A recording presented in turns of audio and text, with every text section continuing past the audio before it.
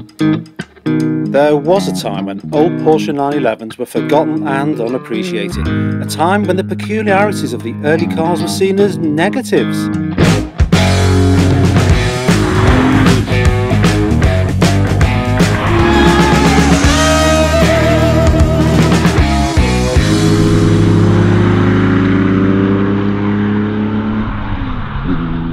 Today, however, is a very different time where rare classic Porsches are worth fortunes. They're highly coveted and collected by those in the know, and cars such as the Porsche 911 ST, which saw just 24 examples made, are a fabled Fabergé egg of the car world. Only an expert will see this beautiful car behind me to be a replica of that mythical 911 ST, and while this car's value may not be quite into the millions, it is nonetheless a prized showpiece of the highest order. And so, to experience what this Porsche Classic is really like, why not join me, Roger Bailey, on a day of old school discovery.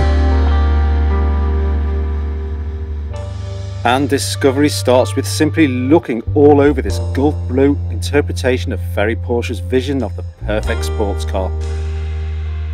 Its owner is my friend Ralf, and he chose to create his own vision of perfection instead of taking the conventional and possibly cheaper option for Porsche ownership by buying a new one. And so, why did he do this? Well, the answer starts with ancestry, not Ralf's ancestry, but the car's ancestry.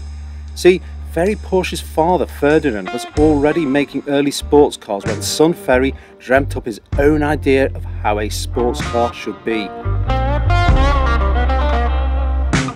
And he did so with his father's gifted engineers available to hand.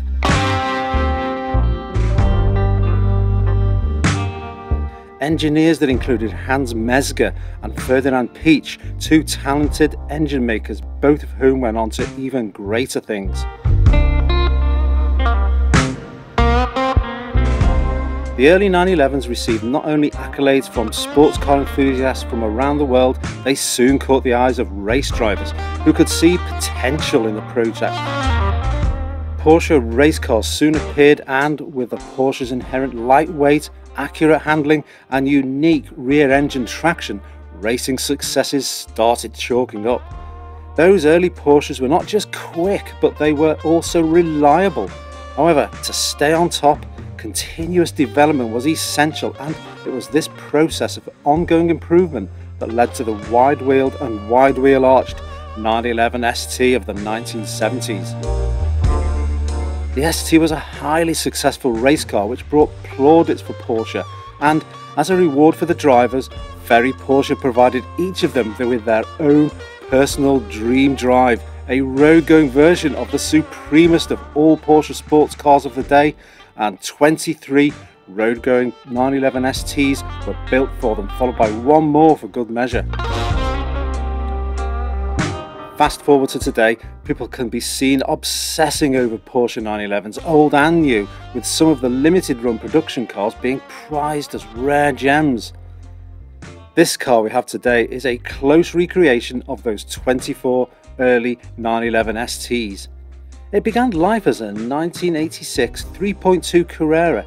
It's had much of its bodywork, including the bonnet, front and rear sections and wings, removed and replaced with older style versions. The interior changed out for period fixtures and fittings and a 1970s dash, instruments, bits and pieces and a period correct steering wheel finish off the 1970s recreation. I'm selling the details of what's been a deep dive conversion fairly short here, and so I've put a detail of all of the job in the description below this video. However, we all want to know how this beauty drives and how it makes the driver feel, yes? Right, well, so press the throttle down about a quarter way. The floor hinging clutch goes in, twist the nicely machined key to hear that flat 6 fire up. Push hard to engage first gear, ease up that clutch pedal and cautiously move off, and the very first impression is, well, it's heavy. That's the steering, the gear shift, the clutch pedal, all requiring an unaccustomed amount of strength to operate. Also uncustomary is just how deliciously close to the tarmac you're sitting and how small it is inside this cabin.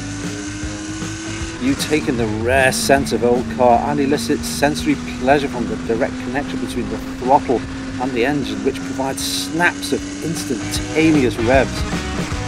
So it's time to stop being careful, and it's time to strong arm that gear lever through the ratios and build up the speed to find that the initial heaviness of the steering vanishes and the helm becomes a light, tactile delight. There's no power assistance here. Road textures are transmitted directly into your hands, and the nose darts this way and that from the merest of wheel inputs in a way no modern Porsche can come close to.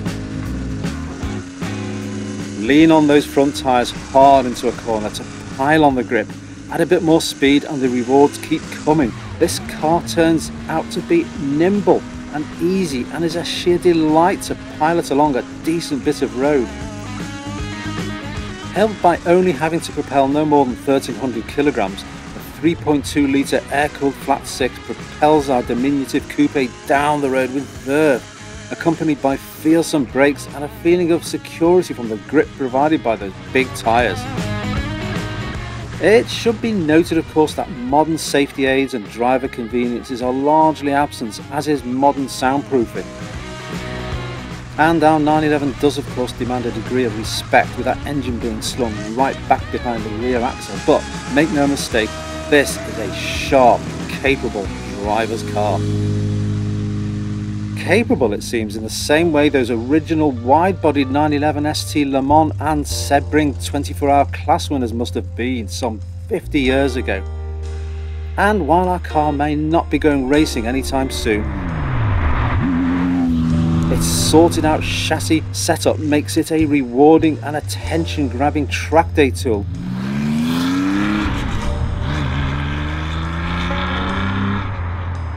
One tough enough to withstand a day's circuit action, and then it can be driven quietly and gently home rather than needing to be trailered away. So, to those who still ask why would you want an old Porsche 911 and not a warranty secured brand new one with all those modern conveniences such as power steering, light controls and Apple CarPlay? Well, whether it's this delicate styling, the raw sounds, the diminutive sized coupe body or the old school driving experience, there is something truly captivating about an old Porsche. In recent years, prices have skyrocketed with demand outstripping supply. And should it be a new car that a buyer wants, we find that the unusual times we are living in, you will have to wait a year, perhaps two, or even more to get a new 911. And while keeping old cars ticking like a Swiss watch has its inevitable costs, classic Porsche owners are today realizing they can feel confident in the knowledge that their investment is likely to remain a sound one. And yet, more important still, is the knowledge that in a bespokely created Porsche like this 911 ST, you will find yourself immersed in more character and more joy than one might have ever imagined.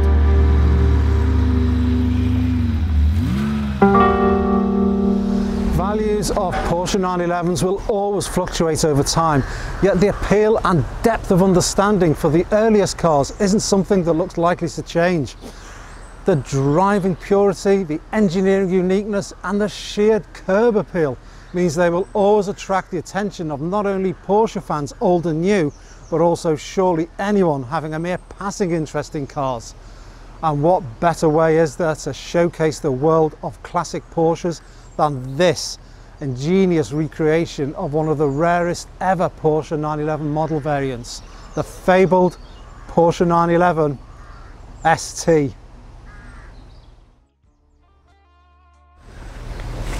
So thank you for watching.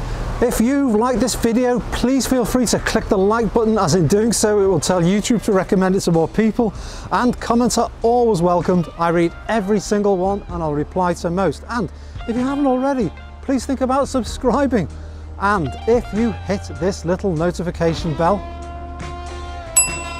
you'll know when I've uploaded the next video.